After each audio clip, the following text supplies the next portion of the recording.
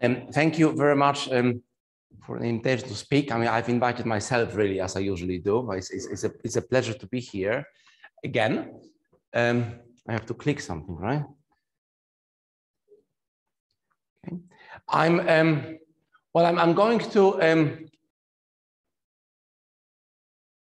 speak today about mostly my most recent work with Roger Penrose, which builds on many years, if not decades, of Roger's thinking about fundamental problems in quantum mechanics. And maybe the novelty of the modest proposal we have is to bring these quantum ideas of Roger together with twistor theory. I mean, I'll be more specific about this in due course, but both twistor theory and quantum mechanics are non-local. Quantum mechanics inherently non-local. At the quantum level, twistor theory gives a fairly unorthodox description of space-time, which is non-local also at classical level, in that it is not the space-time event which is regarded as fundamental in physics, but light ray instead. And space-time event is a derived object which brings some sense of non-locality. And the conversion of twistor theory, which will feature in this talk, will be a limit of this theory where the speed of light becomes infinite, so Newtonian twistors. I'll start off by explaining what I understand to be quantum mechanics according to Penrose. So, most of us, many of us would have thought about these issues. And, I don't really have, a well-established view myself. So here I'm just like a messenger passing on my understanding of what it is Roger regards as important in quantum physics. So I think it's just fair to say, and not controversial, that quantum evolution or quantum mechanics is described at two levels.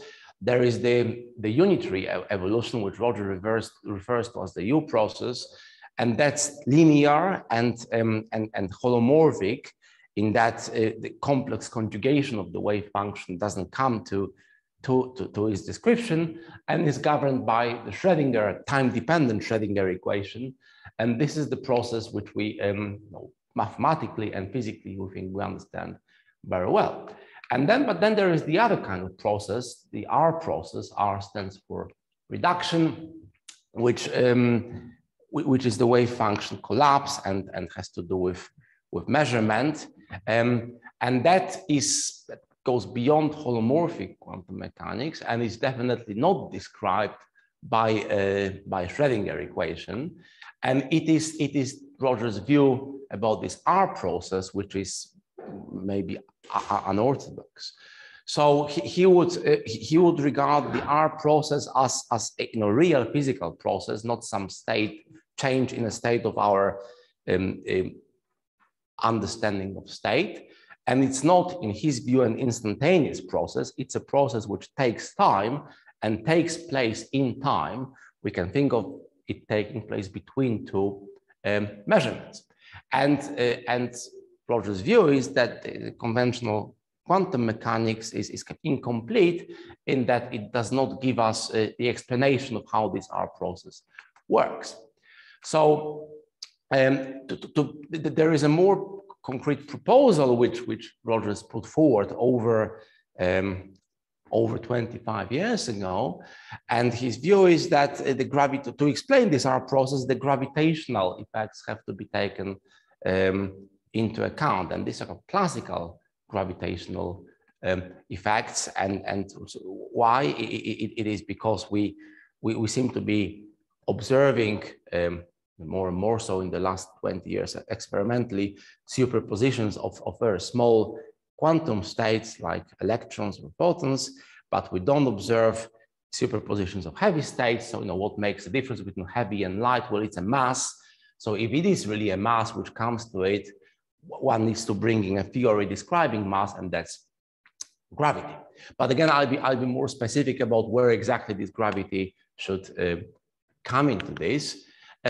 Now, what should be stressed here is that the idea behind behind these proposals of Roger is not to not to quantize gravity, not to try to quantize gravity, but rather to incorporate gravity in the existing quantum mechanics. So with a view of modifying quantum mechanics by presence of gravity. So Roger refers to this as gravitizing quantum mechanics rather than quantizing gravity. So that's the kind of theme in which this talk is. Now, what I'll talk about more specifically today. So there, so Roger has this criticism, and he's quite honest, but he's got no model which addresses all these criticisms. But there are some specific kind of mathematical consequences of the Schrödinger equations and equivalence principle, which he pointed out, which lead to certain phase inconsistencies. So the first thing I'll try to explain to you is that these phase inconsistencies, which were observed and have noted for uniform gravitational field, are quite robust, and they don't depend on what gravitational field you take into account. The kind of the cubic in phase anomaly, which Roger observed, is always present. This description and this phase ambiguity only requires Newtonian classical gravity framework. So it is already present in weak gravitational field. So, and that's the kind of where this recent work of ours fits in. The idea is to incorporate a Newtonian version of twistor theory, which gives Newtonian non-local descriptions of all Newtonian spacetimes. Now, I'll talk about twistor theory a bit later, and it's a great theory, which, although it started off as a theory of physics, it evolved into geometry, pure mathematics, and the main obstruction of applying twistor theory to real classical physics is that if the space-time metric is curved, then it has to be conformally flat to admit twistors. If the signature of the space-time is Lorentzian, there are curved versions of twistor theory, but they only apply to complexified setup or Euclidean signature. So there is this, technically speaking, self-duality obstruction to applying twistor theory to real solutions of Einstein's equations. Well, it turns out that this obstruction disappears in the Newtonian limit, and there is a curved twistor theory describing in a non-local way all Newtonian spacetimes. And the punchline, the proposal for some sort of explanation of the R process will combine the quantum non-locality with the twistor non-locality into something which aims to describe a twistor, well, at the twistor level, the collapse of the wave function. Okay, so let's start off with quantum particle moving in a classical uniform gravitational field, and so this bold G is just constant, and if you want to, you can think of this really as a one space dimensional problem. So you could choose this vector G to be 0, 0, 1, and then you only have, let's say, the Z variable, but you could also just take a constant gravitational field like this. So I refer to this as a Newtonian frame. Why? Well, because there is another frame in which you can consider the same physical problem, and that's the accelerating frame. Roger refers to this as the Einstein frame. So it's not a Galilean transformation, but it's a transformation which brings acceleration into this. There is a non-zero second derivative of the position vector with respect to time.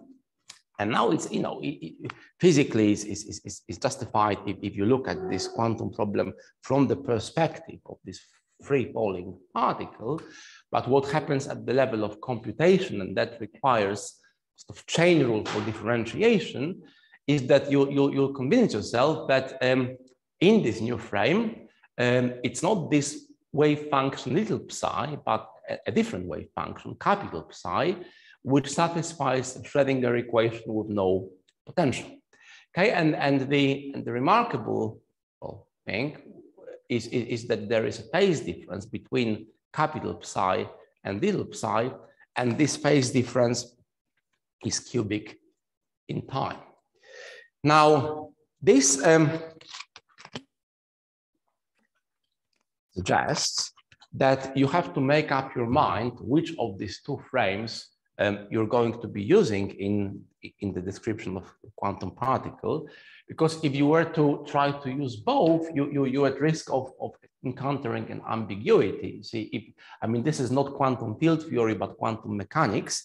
But if you were to extrapolate some of these ideas, and that can be done to quantum field theory, you would be, you would want to make the composition of fields into positive and negative frequency states, and these decompositions would be altered by this nonlinear time dependence. But yes. Transparency, there are two sides. One is capital, yes. One is little. Yes. And in the Schrödinger equation, one is on the left-hand side. I'm so sorry, there's a typo. That should be a capital psi. I apologize. Right. But there is, it's an observation, but there is no problem so far, because what you can say and what one does is that you choose one frame or the other and you use it for your computations. Well, this ambiguity in positive and negative frequency decompositions can be thought of, and that's an interesting exercise in itself, which actually can be performed, can be thought of as the C goes to infinity limit of the Unruh effect. So it's been known for a long time in quantum field theory that the concept of positive negative frequency, and even the very concept of a particle and particle number is observer dependent. And there are, it's known as the Unruh radiation. So an accelerating observer, the particle number detected by the accelerating observer is different than that in a stationary observer. And this is the kind of non-relativistic artifact of this. Now, where the novelty and due to Roger comes to this is if you were to think of a superposition of two massive objects, then these objects, there'll be some gravitational self-interaction between these objects, and this gravitational, you would need to choose then a frame either related to one of the object or superposed version of it, and you then really would not know which of these states, which of these frames to use to perform your quantum field theory calculation. And where still you would encounter states which describe, which belong strictly speaking to two different Hilbert spaces. And that is because the notion of stationarity would depend on which of these massive objects you choose. And Roger argues that this inconsistency can only last for finite but short time, and that's what triggers the wave function collapse. So, I think up to here, it's a fairly firm, very simple mathematics, and this is a big step Roger takes to actually point out that this leads to problems if you try to consider superpositions of massive bodies. Well, what I'd like to tell you about, and this is moving more into kind of maths GR directions, is these considerations and this cubic in time quantum ambiguity in phase is not specific to uniform gravitational fields, but can be observed for any Newtonian gravitational fields. And to do that, let's consider a plane wave space-time in 4+1 dimensions. So there are 3+1 dimensions which will end up corresponding to physical space, x and t, and there is another direction, and those of you who worked with plane waves will notice that this U, translation in U corresponds to a null isometry. So little d by du is a null killing vector, which is covariantly constant. Now, this particular form of metric is, it's been an interesting history. It's been discovered and rediscovered by many people, and to most, until maybe 10 years ago, those of us who have knew it would attribute it to the French school of Christian Duval and his students, collaborators, Gary Gibbons to some extent. It was then pointed out that the procedure I'm just about to describe was discovered by Eisenhardt in Annals of Mathematics paper from 1928. Of course, it was also discovered again about 6-7 years ago by string theorists doing kind of condensed matter physics, who claimed this and told us that those who discovered it before didn't really understand it. But here it is. It's quite simple. So how does it link to physics in 4 dimensions? Well, it does so in 2 ways, at classical and quantum levels. So one simple calculation is that if you were to look for null geodesics of these plane wave metrics and project them down to the xt space, then you'd find that the geodesic equations imply that in the xt space, you have unparameterized trajectories. Unparameterized because t is one of the space-time dimensions of a Newtonian particle. Okay? So this sometimes is referred to as a null Kaluza-Klein reductions, because you're aiming to explain physics in lower dimensions by some geometry of higher dimensions, but the kind of novelty of this, was different in this approach, was different between this and the Kaluza-Klein framework, is that the reduction, the quotient is along the null direction d by du. Now, what we'll be interested in is the kind of the quantum physics arising from this. So it's also a straightforward calculation to show that if you take a function which is in the kernel of the wave operator for this metric G, and you also impose an invariance condition of this function along translations with respect to this null direction U. So essentially you want the Lie derivative of little phi along d by du will be some constant times little phi, which leads to these ansatz. Then, working with the wave operator for capital G, you'll find that psi satisfies time-dependent Schrödinger equation with potential V. Okay, so it's an interesting metric, and that will work in any dimensions. So this Eisenhardt lift, they call them in n+1 dimensions, describes either classical trajectories or wave functions in n dimensions. Now, how does that connect to the earlier observation of Rogers? Well, it gives a kind of geometric mechanism or understanding why this accelerating frame sort of exists. So if you take the potential in the Eisenhardt metric to be linear, corresponding to the uniform field, then you'll find that the Eisenhardt plane wave metric is flat. It's flat, but it's not written down in flat coordinates because you have this potential, but you'll know that flat coordinates exist. And so you can look for them, and it's not too difficult. Well, it's not difficult at all to find them explicitly. They're given by this transformation. And here you see that the T transformation and the X transformation is that which takes you to the accelerating frame.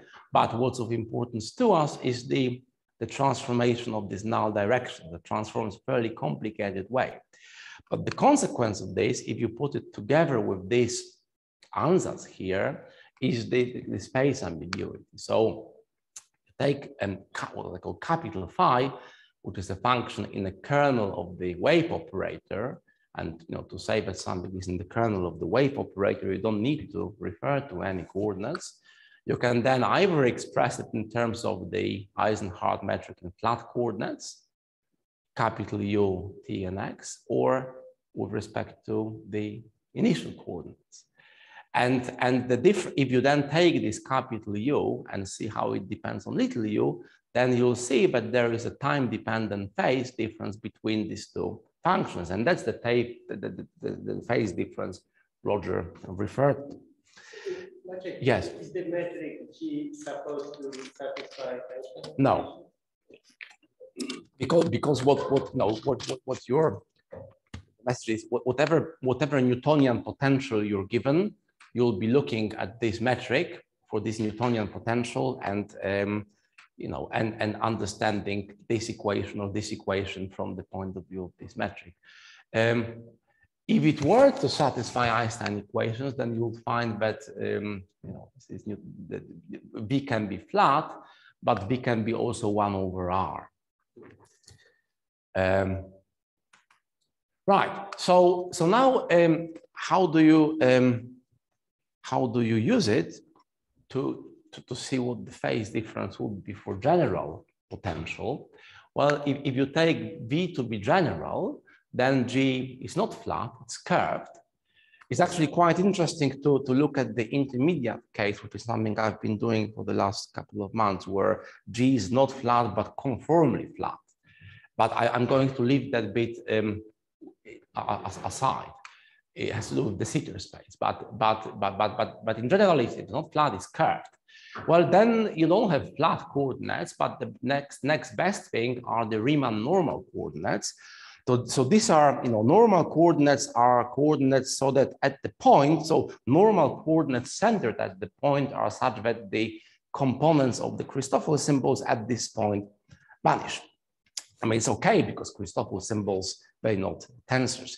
For this Riemann version of normal coordinates, you don't only have that, but you claim that the metric to the second order in these coordinates is given by a multiple of the Riemann tensor with 1 index lower, right? So so that there is a proof that these coordinates always exist and are unique, and it's determined to this order where R is evaluated at the origin of this normal coordinate system.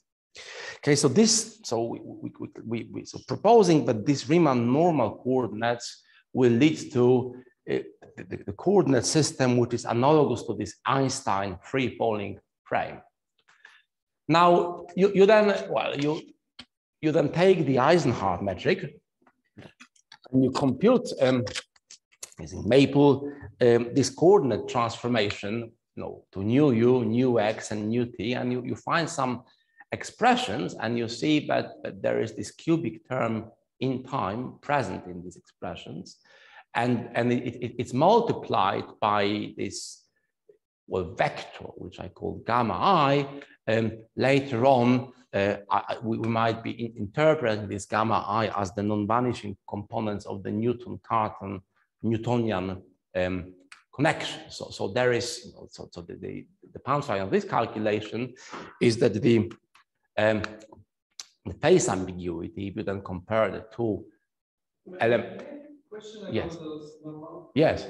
So I think that those coordinates satisfy some more, because Okay.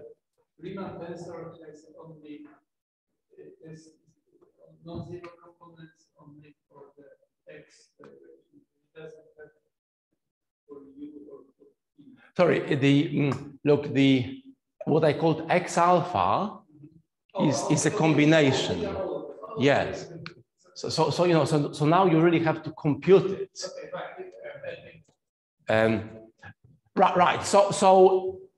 So in these normal coordinates, you can then see what the kernel of the wave operator is, where you need to use capital U for your ansatz, and you compare it with the original coordinates, and then you find that the corresponding wave function to lowest order differ by this phase transformation, and this phase transformation is cubic in time. So the observation that this cubic in time term is there for the uniform field is robust if you're using this Newton-Cartan connection gamma instead. Okay, so that's one message. Now I'm going to move on to more mathematically interesting things and talk twistor theory. So twistor theory, as we know it, was invented by Roger in late 60s, to be a non-local theory of physics, space-time.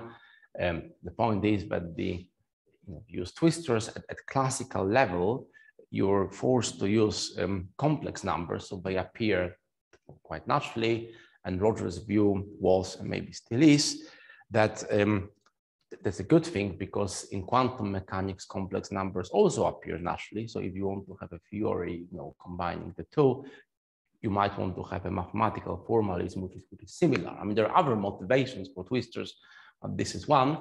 It's a non-local theory of space-time in which light rays are more fundamental than events. And it's very successful in describing linear physics of solutions to linear field equations like wave, Maxwell, but also higher spin. And it's also very successful at describing nonlinear differential equations. In fact, there is a school of thought which suggests that all integrable systems, as we know them, have their own twistor description, and this also is it's a paradigm of what integrability means. But there you're sort of moving away from physics, because this non-perturbative physics is constrained by self-duality of either the Riemann tensor, if twistors are applied to curved space-time, or by the Young-Mills tensor if you apply them to solutions to Young-Mills equations. And this self-duality is a property of curvature, either Einstein or Young-Mills, which is only kind of non-trivial in non-Lorentzian signature. So you can have self-dual gauge fields or self-dual metrics in Euclidean signature, or in plus, minus, minus signature, but not in Lorentzian signature. So that's a bit of a drawback which has not been resolved. But the theory has had a huge impact on pure mathematics, ranging from differential geometry to things like representation theory. And then, if you look at twistor, well, there is also this sort of more recent, well, sadly not that recent anymore, the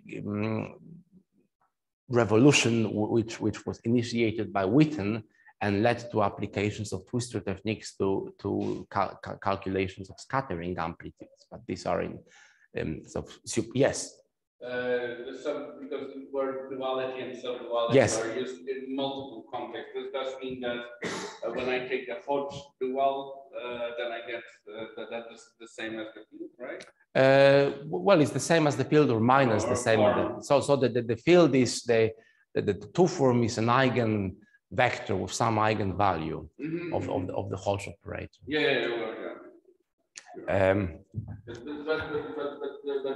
But this is what we mean by that. That's right. And if you at this level of thinking, then the kind of abstraction I'm alluding to here is that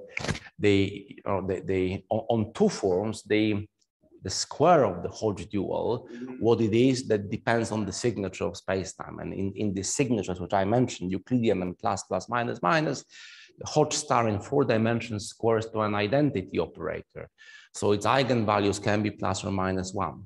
But in Lorentzian signature, it squares to minus identity. So the eigenvalues are plus and minus I. So you can have eigenvectors which are self-dual, anti-self-dual, but they're necessarily complex. Right. So that's so twistor theory is constrained by this self-duality. However, there is a limit of this theory where the speed of light tends to infinity. Something I helped my research student James Gundry to develop 5 years ago. And what happens in this Newtonian limit is, so that's a mathematical terminology. You'll find that the curves in the twistor space, which correspond to space-time points, they're still curves, but their holomorphic type changes. In algebraic geometry, that's referred to as the jumping line. So each twistor curve corresponding to space-time event is described by what's called a normal bundle, which is a sum of two line bundles. In the classical case, this is O1 plus O1, and it turns out that at the holomorphic level, C goes to infinity limit is regular as far as a smooth structure of twistor space is concerned, but at the holomorphic level, it changes the type of these normal bundles. These Newtonian non-relativistic twistors are then unstable under holomorphic deformations of the twistor space. So if you were, not all deformations, but some generic deformations, if you were to deform a Newtonian twistor space, you'll find that the twistor lines jump back into relativistic twistor space. So there is, I think I understand this step mathematically quite well, but I don't know whether there is any physics, deeper physics behind it at all. But it appears that at the twistor level, Newtonian physics is unstable, with the generic physics being relativistic. But the good thing and attractive thing about this theory is that unlike this self-duality constraint, there are no such constraints for Newtonian spacetime. So all Newtonian spacetimes are described by this theory, and to really put your hands on what these twistor spaces are and how to get Newtonian connection and all that, you have to be taking non-relativistic limits of gravitational instances. And I'm going to give you an example of why is that important in a calculation. Okay, so now this slide will be a bit technical, but here you are. I'm going to define a twistor space for you. It will be a twistor space for flat space-time, but I want to do it for keeping the speed of light explicit. So it's not just one twistor space I'm defining, but a one parameter family of twistor space parameterized by a number C. And how do you describe a manifold? Well, if that manifold can be covered by two open sets, then you'll describe it by a patching relation between these two open sets. It's a complex threefold, so I'm giving you three complex coordinates covering one of these open sets and three complex coordinates covering another open set. So these tildes are independent from bars. There is no complex conjugation involved. And I'm declaring PTC to be a complex manifold given by this patching. Okay, that's my definition.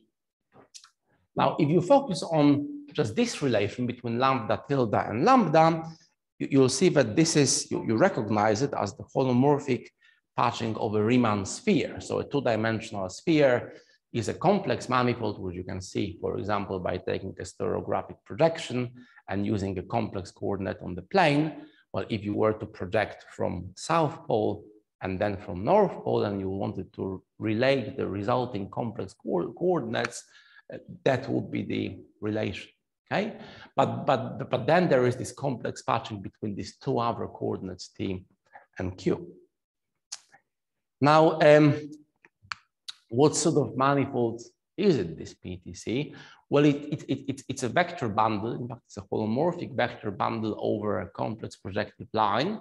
So this lambda or lambda tilde are coordinates on this holomorphic projective line, and then T and Q, or T tilde and Q tilde, are coordinates on the fibers of this projective line.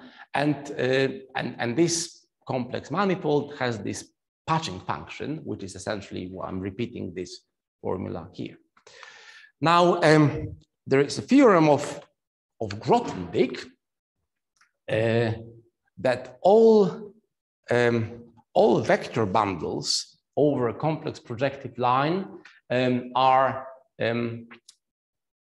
direct sums of these line bundles, which are called ON. And if you're, is there a, yeah. I mean, you can define this. So quite important. I cannot do it, right? But I think all I need is just this little slot. All so I'll be using this station ON, and you can think of them as line bundles. Well, they are line bundles over CP1 with transition function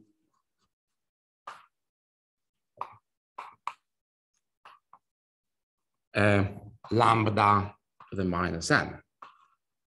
Okay, another description of those is that you'll think that CP1 is a quotient of C2 minus 0 by an equivalence relation. So you identify 2 points in C2 which lie on the line, the same line through the origin. If you do that, then you can take functions on C2 which are homogeneous polynomials of degree n. And these functions are sections of these line bundles ON. So that's one way to define a line bundle is to tell what all its sections are. So it's either this or that procedure. And there is also more kind of Troutman style description of these bundles where you introduce a connection and you compute the Chern class of this connection and you find that this Chern class is n, right? But for me, I don't need any connections on this bundle. Anyway, this space PTC has to be a direct sum of in this case, 2 of those because it's a rank 2 bundle. So say which 2?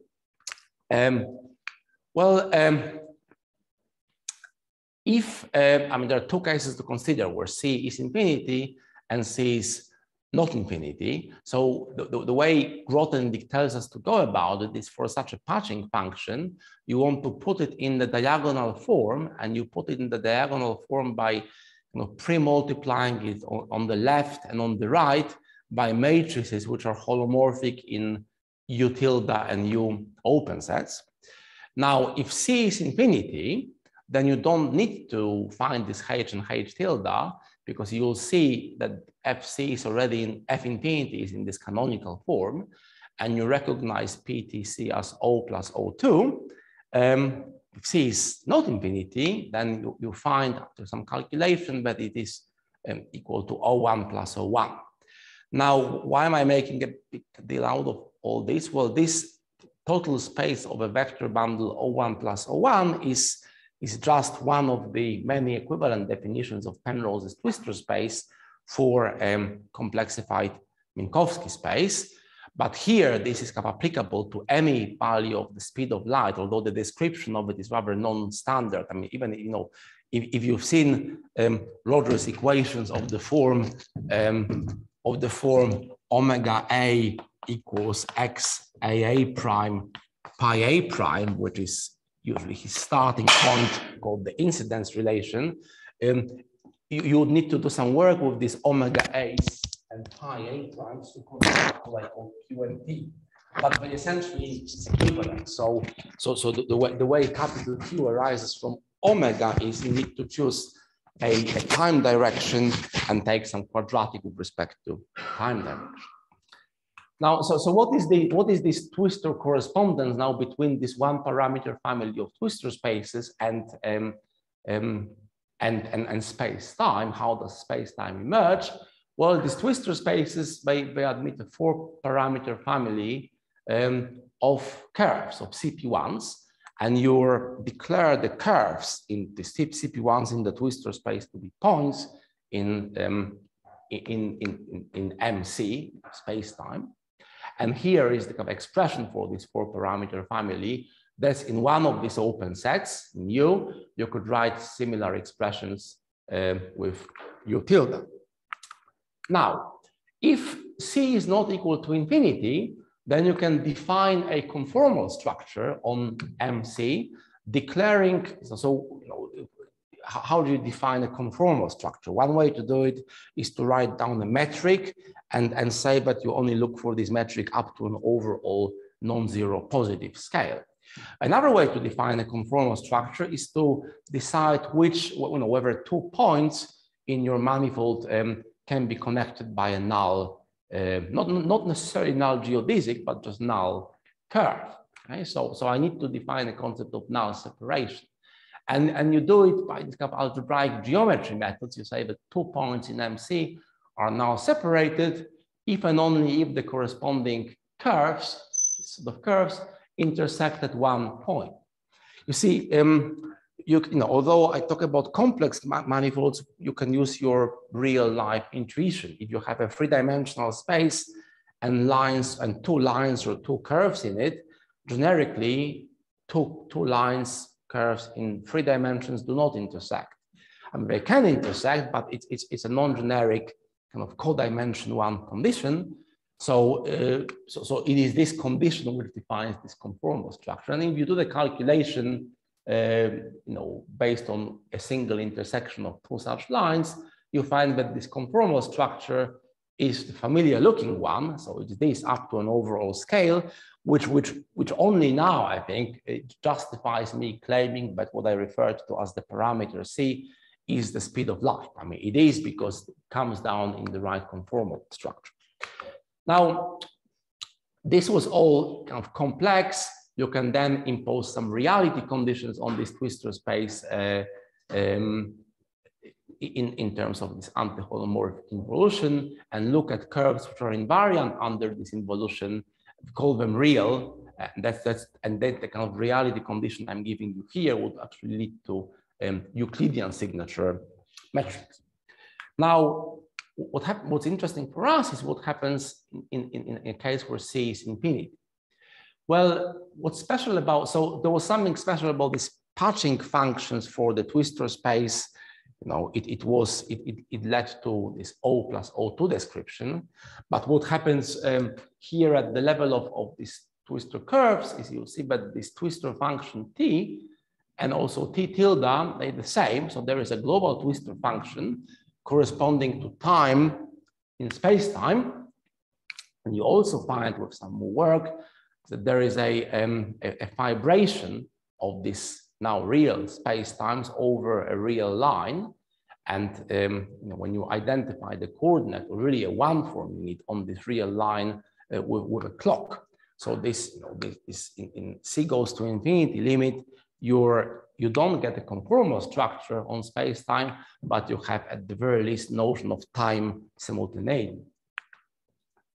And what you also get is the degenerate metric, in fact, the inverse metric on the fibers of this vibration. So, you know, in Newtonian physics, it makes sense to say that for fixed time, well, you can calculate the kind of Euclidean distance between 2 points as long as they correspond to a fixed time.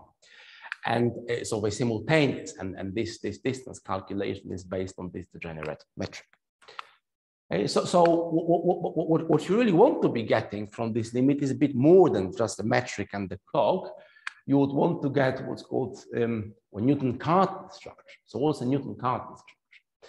It's a triple consisting of a symmetric connection, a contravariant form of signature 0, 3. So it's not a metric because it's degenerate and it has upper indices, and the 1 form theta, and they have to be compatible in that they preserved by this connection. So both theta and H are parallel with respect to the connection. And because theta is parallel with respect to the connection and the connection is torsion free, which I should have said at the beginning, you in particular see that theta is closed, so locally exact. So this Newton-Cartan structure is theta we care about, but there is also a local notion of time. You need, you know, so the vibration, this form theta, gives you a notion of time simultaneity, but to describe a free fall, so to connect 2 points corresponding to different values of time, different events, it's not enough to have this metric H on the fibers. You need some other structure to find preferred curves, and this is this connection which gives you some geodesics. So there is absolute time, but there isn't an absolute space that needs a choice of some coordinates. So this is the structure which you would want to get from this non-relativistic twistor theory. But yes. Geometry theta is That's right. So the vectors, you know, it's an integrable using this language. Theta gives you an integrable distributions, and the vector, the three-dimensional integrable distributions, and the vectors spanning these distributions are, you know, d by dx, d by dy, d by dz. Okay, so what we're missing so far is this connection. We've derived the metric and the one form from these non-relativistic twistors, but not the connection. So how do you do that? Well, you have to, you know, this connection is curved. So you would want to start off not with a one parameter family of flat twistor spaces, but curved ones. Well, those, as I said, don't exist in Lorentzian signature, but they do exist in Riemannian signature, and they put constraints on what sort of metrics you can have, and the metrics have to be self-dual. Now, everybody's favorite explicit self-dual Ricci flat metrics, you know, described by twistor theory, is it's called Gibbons-Hawking ansatz, Gibbons-Hawking class, and they given in terms of a one form and a harmonic function. So A is a one form on R3 and B is a function on R3, satisfy a monopole equation. I'm modifying this Gibbons-Hawking ansatz, and I'm trying to do so carefully. So there is a parameter epsilon here. So those of you who've seen this type of metrics before would have seen this flat metric multiplied by V, and then this bracket here multiplied by 1 over V. I'm replacing V by 1 plus epsilon V, and I claim, and that can be checked, that with this kind of powers of epsilon chosen here, this metric is anti-self-dual and Ricci flat for all epsilons in positive reals, as long as star dV equals dA. So this is called the monopole equation. One consequence of this monopole equation is that V is a harmonic function. That happens if you d this equation once again. Okay, so you really have one parameter family of, for any fixed V and A, you have one parameter family of Gibbons-Hawking metrics, and they all admit twistor description. And this parameter epsilon is related to the speed of light, and in fact, it has to be epsilon is 1 over c squared. Now, what happens? I see, and there is a deformed twistor space corresponding to this Gibbons-Hawking type metrics, where the patching relations in this QT coordinate system, the patching relation looks like this, and the deformation is given, but that's probably a bit too technical, but it's given by certain cohomology class. Now, what's less technical but remarkable is what happens in the limit where c goes to infinity, or where epsilon goes to 0. Well, you set epsilon equal to 0, nothing drastic happens with this term, but this term blows up. So the metric blows up. But what you can do is you can compute for any value of epsilon, you can compute the Levi-Civita connection, the Christoffel symbols of this metric, and you take a limit at the level of these Christoffel symbols. And when you do that, you find that this limit exists. Some of the Christoffel symbols will die in that limit, but the limit is not singular, and the Christoffel symbols which stay are these.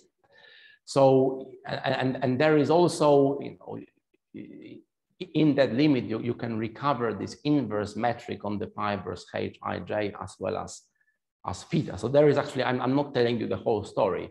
You're not, that there is a procedure which from the limit recovers not only the connection, but also Hij and theta. But what you find is that as long as B is harmonic function, that is your, you know, that is your non-relativistic limit of Gibbons-Hawking spacetimes. Because it had a twistor description, you can take this limit at the twistor level, and you can understand this Newton-Cartan connection twistorially. And what happens is this cohomology class F, which deform the twistor space, comes to this. So on the non-relativistic twistor space, there is a cohomology class, a twistor function, which gives rise to a function on Newtonian space-time. So to evaluate this function at the point, you have to integrate over a contour in the corresponding twistor line. This function will automatically be harmonic, and it gives rise to this connection. So concrete example, this twistor function for the uniform gravitational field I talked about at the beginning is q squared over lambda squared. Another example corresponds to 1 over r type potentials, or they arise from a limit of tau naught gravitational instantons, and they require this F to be taken. There is some interesting picture of taking a limit at the level of space-time. So the relativistic space corresponding to this potential is asymptotically locally flat, belongs to this ALF class, but in the limit it actually becomes asymptotically flat. But that brings me to an end. So I gave you a dense, I'm afraid, too dense summary of this non-relativistic twistor theory. And at the beginning of the talk, I've told you about Roger's view of this R process, which he claims takes place in time. What can the two approaches, how do you bring them together? Well, here is a proposal. Okay, and this, I think what I told you so far, I might not have done best of jobs by explaining it, but if you look at the papers, our paper, other papers, it's solid, right? Mathematics. Unless there are some gaps we did not see, but I didn't smuggle anything. This is a to large extent a speculation. I'll be honest about which of the steps in particular is speculative, but here it goes. So let's assume that the R process happens between two measurements at times t0 and t1. And people who think deeply about quantum mechanics would not necessarily agree with these assumptions. I think there are other approaches to the R process. That's what we assume. Now, we do it in Newtonian framework. So space-time is described by Newtonian twistor space. The first measurement results in the discontinuous jump in space-time structure. So there is something drastic which happens to space-time, but we will claim that the twistor space survives. It introduces enough curvature to lead to some deformation of a twistor space. And we want this cohomology class deforming the twistor space to only be non-zero between two values of capital T. Remember, capital T is this global twistor function which you have in the non-relativistic case. So the twistor space survives the reduction, but because of this deformation, it suffers this Kodaira instability. So the 4-parameter family of curves with normal bundle O plus O2 jump into a different 4-parameter family of curves. And mathematically, that piece is enough to be expected because it's one way to say that a complex manifold is stable under infinitesimal deformations, but another way to claim that some family of submanifolds of these complex manifolds is stable. And that's measured by this H1 with values in the endomorphisms of the normal bundle, which when you compute it for this normal bundle, that's non-zero. What causes the measurement?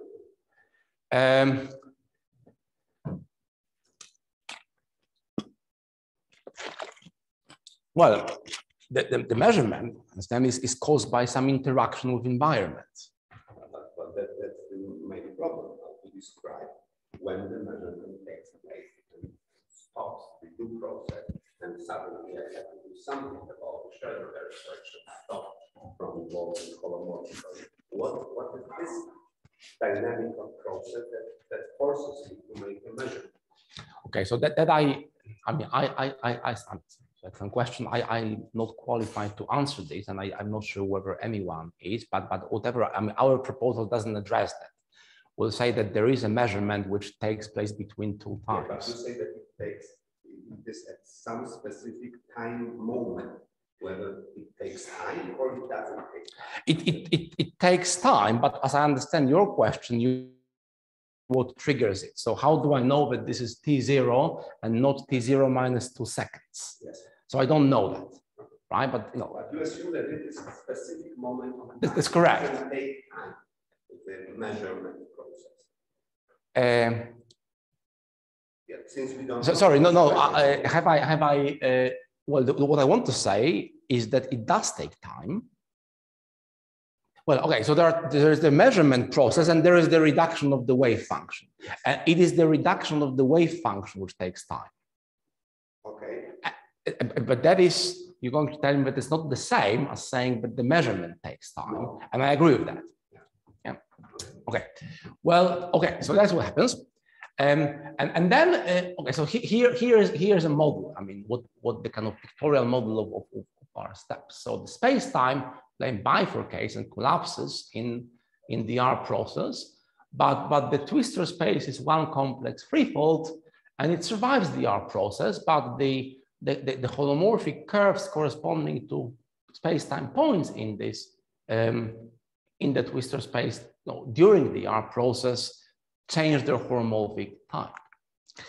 Now, so I mean, I mean, that's where I stop, but I want to be crystal clear where it's kind of far-fetched. I mean, where is the maths to be done to make this, even this proposal sort of mathematically rigorous? So it's here, you see, where I say that F is non-zero between T0 and T1. So all this deformation theory, Kodaira-Spencer deformation of complex manifolds and submanifolds, which really underlies a technical level twistor theory, is done in the real analytic category. So these are complex manifolds, and these cohomologic classes are holomorphic in intersections of two open sets. So I'm not really allowed to say, I'm afraid, that something is non-zero between T0 and T1. I mean, such functions don't exist. There are no analytic functions of this type.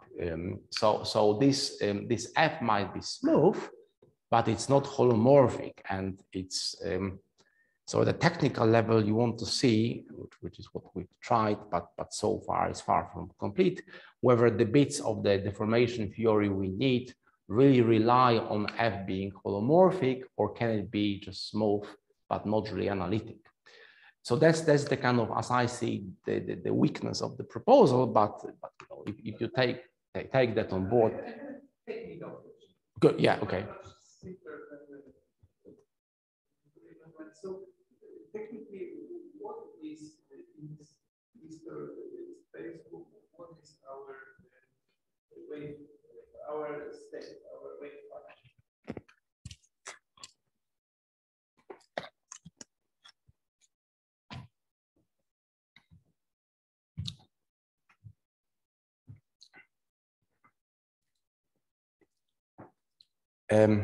Well, okay. So what's the, so in the relativistic context, there are twistor formulae for solutions of linear massless fields.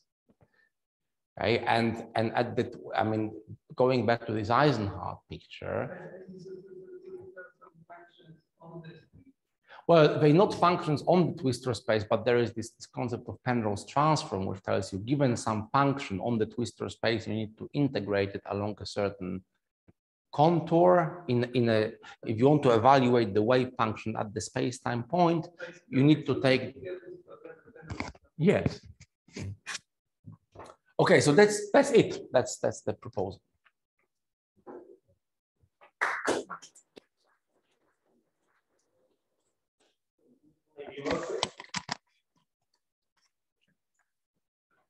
Curious if there is there a way to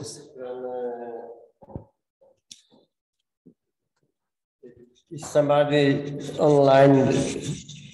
I don't know how to see it. Somebody wants to ask a question? If we go away holomorphic. Says nie słychać was. Can I see what it is?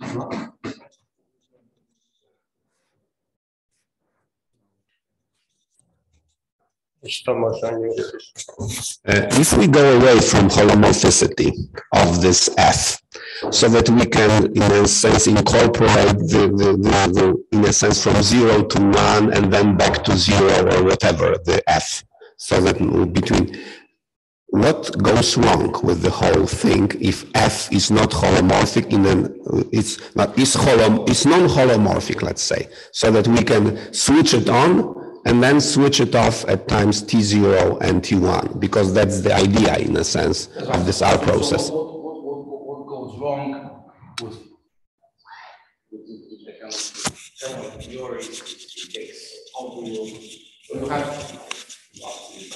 you have a complex manifold, and then this twistor space, and you have a complex submanifold. That's a twistor curve.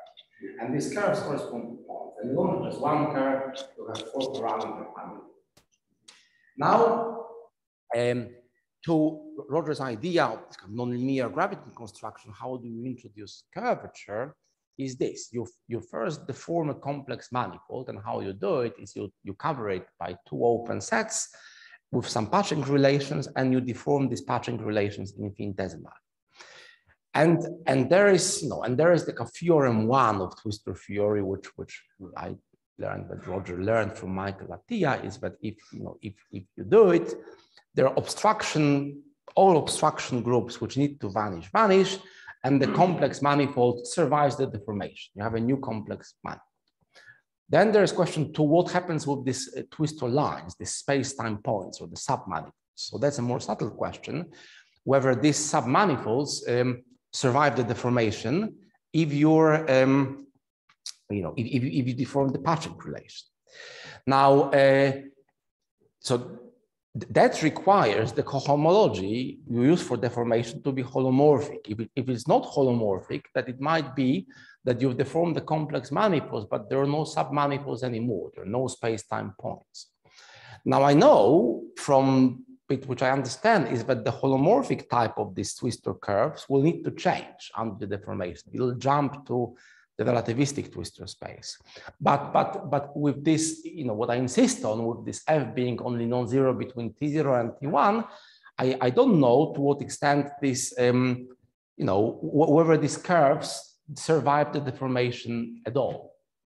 This Kodaira-Spencer paper is quite technical, and I did study them back in my days when I was learning doing my PhD, but I never understood what happens in the non-holomorphic category. But what can go wrong is that you deform the complex manifold and you take all the submanifolds. Yeah, that was my question about T0 and T1. If we are non-holomorphic, that may be question whether it happened at T0 or at T1 is a wrongly posed question, because maybe there is no a point in space-time point where it happened from that perspective, because I cannot really, in a sense, associate a space-time point with the measurement if this is non-holomorphic. That's my question. That's a fuzzy idea, in a sense, of a space-time point if you have a non-holomorphic thing in twistor theory, as far as I understand it. That is true.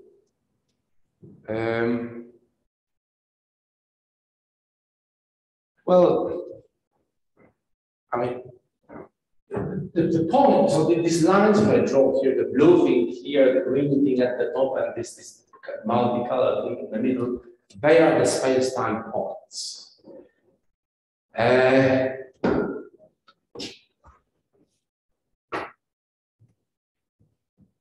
I mean, the twistor space is holomorphic. What's non-holomorphic is this F which deforms it. Once you've agreed that the deformation took place, you have new space-time points. Well, I think you pinned it down. You worry at what happens exactly at T0. Exactly, yes. Well, I don't know. More work on the math side is required, but maybe it's all fundamentally kind of thought or based on wrong assumptions on physical terms. But you know, I just learned to be a believer in Roger's intuition and this idea of the measurement process, the R process taking place in time. I find appealing. I don't, you know, I think it's quite spooky to say that if you look, you know, if there is a wave function of a harmonic oscillator and you choose to measure it, or hydrogen atom, you measure an energy state of a hydrogen atom, then instantaneously the wave function collapses in the entire universe to some, you know, to some of this, some wave function corresponding to this energy level. I mean, that's which is what I think the Copenhagen interpretation also to be. Yes, I don't want to argue with Roger's intuition at all, but maybe the interval between T0 and T1 is not a sharply defined interval. That's what I want to argue. That if it is not holomorphic, then the interval has a fuzzy ends in a sense. So that T0 is slightly diluted and T1 is slightly diluted if it is not strictly holomorphic, because I cannot assign a strict space-time point then with this T0 and T1. That's what I want to say by this. That the interval is slightly fuzzy or... Well, that will make things maybe better, because you know, you wouldn't have to say that some zero outside an interval. Exactly. You would have some norm, maybe say that it's small, but in this interval it's less small. Yeah. It switches on and switches off, but I don't say that it's at sharp moment. Isn't it in the reduction, in this R process? Shouldn't one assume that it really starts at some given time? Put twistor theory aside and all this, how do people think about it? How do we understand the R process? No. It doesn't have to start at some sharp time, because saying that it starts at sharp time, you would have to have the resolution until Planck scale or whatever of energies. So it is inaccessible to say that it starts sharply at the time T0 and ends sharply at T1, because that statement in physics would mean that you have infinite frequencies at your disposal, and you don't. So. But if that's the case, then there should be something which precedes the R process. So, you know, before the wave function collapses, should be some evidence that it's just about to collapse. And I don't think anything like that has been observed. Yes, but you know, physically, I'm opposed to this statement that something happens sharply at time T0, because that means that I have infinite frequencies at my disposal, and I don't. Therefore, it has to be somehow diluted in time, because I have only some limited frequency interval at my disposal. So that's why saying that something happens at T0, already I'm opposing to such a statement, because you cannot say this from the physical point of view, and you want to describe a physical process by this. That's my objection, in a sense, to saying that something starts at T0 and was exactly 0 before and is exactly 0 after T1. Right. Is that?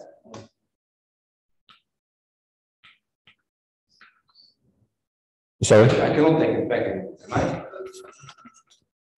I think I mean, to be a poor attempt to defend myself. Maybe I've written. Maybe I've written, which I have written, that the R process happens between two measurements at T0 and T1. So I didn't actually say that it starts at T0 and T1. I said it happens in between. Maybe not the same. Maybe it's a bit weaker. Okay. Okay. So, thank you very much.